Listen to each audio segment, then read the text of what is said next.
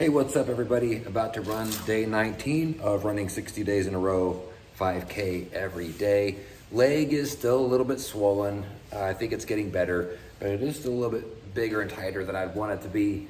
But yesterday I ran my first under sub 9 time, so I guess it's not bothering me that much, or at least I was able to forget about it for a bit. It's 80 degrees today and a wind advisory, so really windy. So I have no expectations on how today's run's gonna go. I'm not trying to do for speed. I'm just gonna do sort of a leisurely run, maybe try to push it a little bit, but not to worry about time today since I had such a good run yesterday, and still trying to give the leg a little bit of a chance to relax and chill whenever I can. So anyways, day 19, let's go. I mean, it's not windy.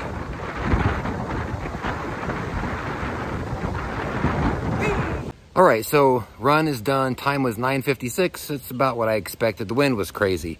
I don't know if I've seen a windier day yet during this challenge. Just blowing, and the bad thing was it wasn't even blowing at me straight. It's blowing at me either from the left side or right. So I was always sort of fighting left to right, one way or the other. But that's 19 down, 41 to go.